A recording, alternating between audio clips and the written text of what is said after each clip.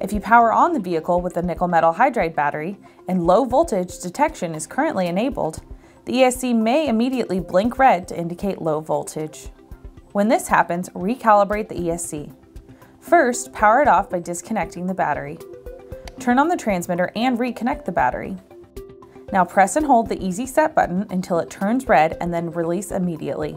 The LED will blink once and turn off. Quickly pull and hold full throttle while watching the LED. When you see 2 blinks, go right to full reverse without pausing in the middle. Continue holding full reverse as you press and hold the Easy Set button for around 10 seconds.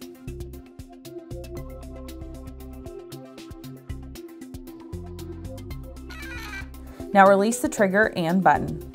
The LED should now glow red to indicate nickel metal hydride mode. For more information about low voltage detection, electronic speed controls, and power cell batteries, visit our website at traxxas.com.